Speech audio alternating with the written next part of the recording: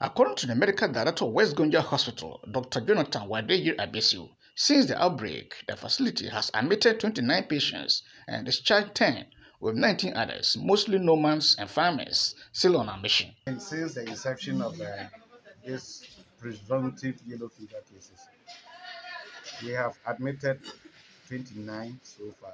10 of them have been discharged. 19 of them are currently on admission, and we still have 3 of them who are critically ill. They are all children.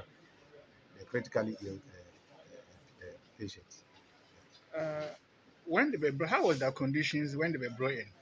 Many of our patients are actually reporting late. That was from the beginning, and then they came in with coagulopathy, like bleeding, setting in already.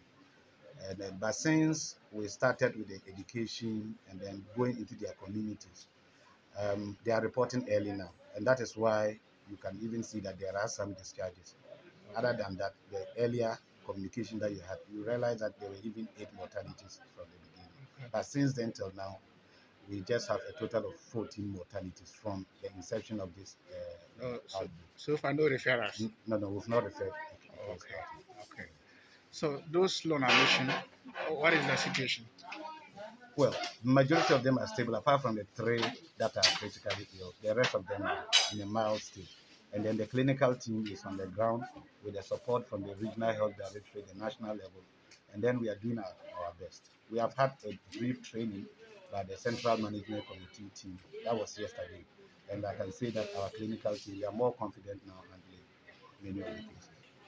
The Savannah Regional Director of Ghana Health Service, Dr. Chrysanthus Kumbio, in an interview with Joy News, confirmed the deaths, adding that the directorate has intensified its community monitoring and surveillance with enough clinical teams on the ground. 2 districts are affected, and in all there are 26 communities that we have reported cases, or the 2 districts, 12 in the North Gonja district and 14 in the West Gonja municipal so far.